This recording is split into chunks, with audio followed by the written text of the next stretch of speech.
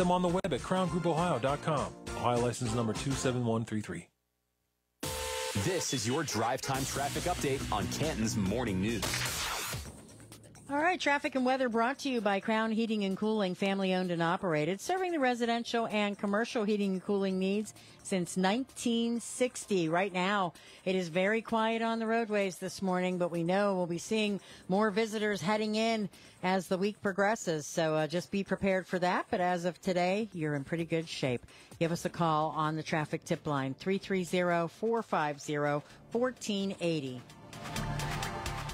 Canton's severe weather station. Stick with us. Now, the 1480 WHBC AccuWeather forecast. Well, according to AccuWeather, we'll see some clouds and maybe a shower or thunderstorm today. Very humid, a high of 81. Thunderstorms tonight and mostly cloudy and humid, low 68. Tomorrow, a mixture of clouds and sun, a chance for a thunderstorm and a high of 88. And same thing for Thursday with a high of 89. Right now, 71 degrees on your severe weather station, 1480 WHBC.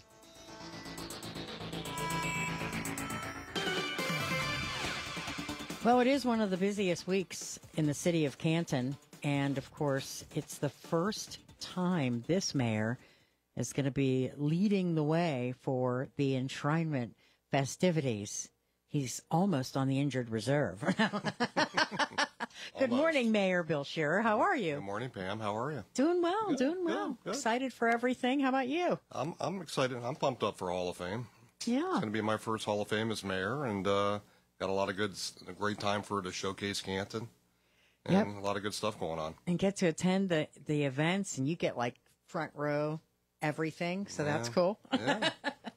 And involve your family, right? Absolutely. I'm looking forward to the parade. I'm going to have my grandkids in the car with me. That's, really looking forward to that. And, we did the community parade last weekend. And, there's exciting stuff coming up, that's for sure. Yeah, I think probably one of the things that, obviously all the events are so wonderful, but when you start seeing the people from out of town, even when the Hall of Famers do their walk from the hotel down to Centennial Plaza for the picture, Billy and I were walking, and there were people from out of town walking along with us. They even say things to you like, well, is this that? Or, they're so amazed at what happens in Canton. Yeah.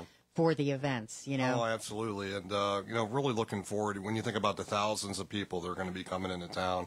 And this is our chance to shine at what Canton's all about. Yeah. Nobody does it this way. No other Hall of Fame does it this way. I agree. That's for sure. So. All right. Well, let's catch up on what's going on within the city. Last time you were here, we had talked about the Civic Center and getting things all taken care of there. Where does that stand? So last night, council finalized, council had to approve terminating the 90-year lease with the county. So we actually own the land underneath the Civic Center. And we also entered into an agreement with Arts and Stark where we terminated the sublease, which we own the land all the way around.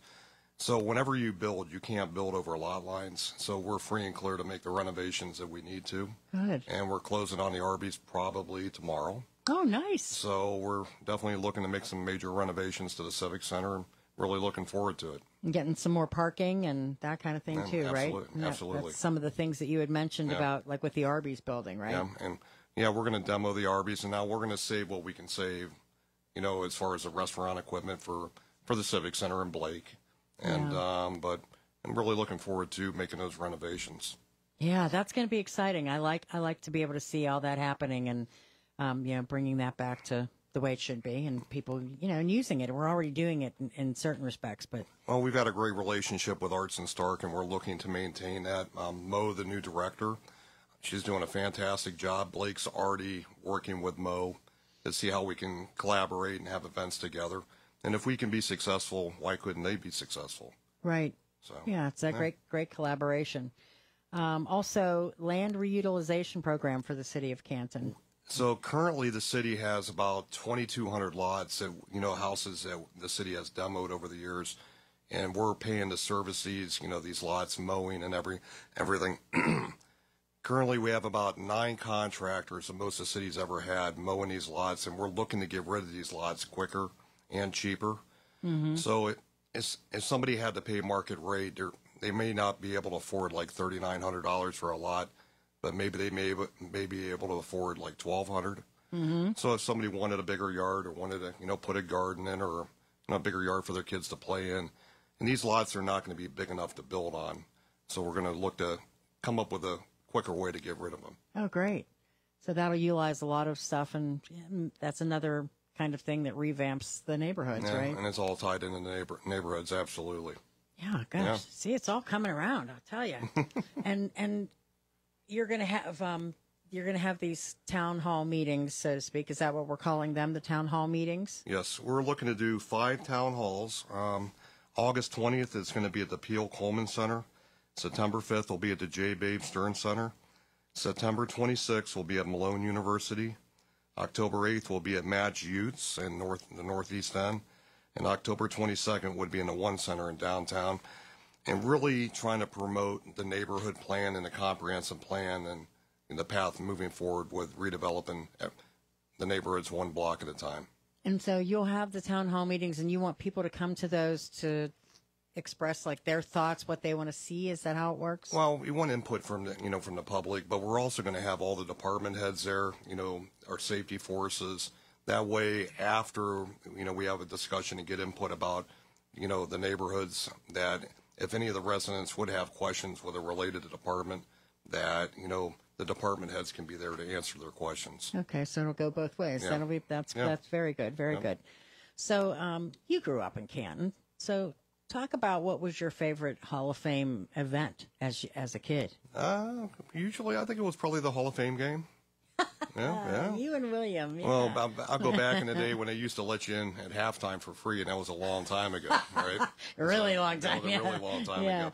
No, I really look forward to going to the Hall of Fame game in Old Fawcett Stadium, and just fond memories, and grew up in this town, and the Hall of Fame Museum will always be the identity for Canton. Yeah, for sure. It will.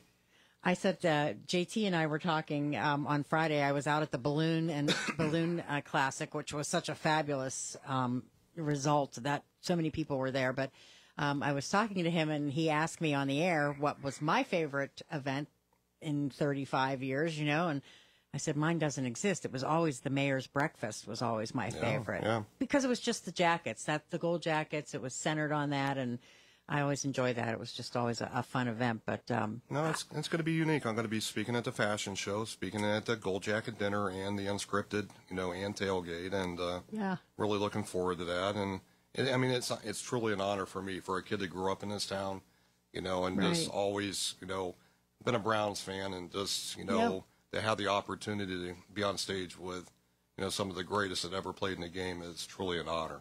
Yeah, when I first came here, I couldn't believe, going to the Gold Jacket Dinner and seeing these people that I just idolized, it's an amazing feeling, pretty proud. I'd also like to give a shout out to the 4,500 volunteers, from the Chamber, the Hall of Fame, all the city employees that helped out, trying to get everything ready for, the events this week, and everybody really did a fantastic job.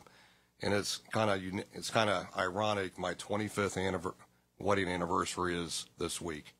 See there? So what you're taking your wife to a prime stuff, aren't you? And I also want to wish my mom and dad in a couple weeks, it'll be my mom and dad's 55th wedding anniversary. Wow, congratulations to them. That's fantastic. Absolutely. Yes. Absolutely. Well, a nice, good celebrating week ahead. So I know we'll all see you, in different locations as we go through the great week and enjoy it.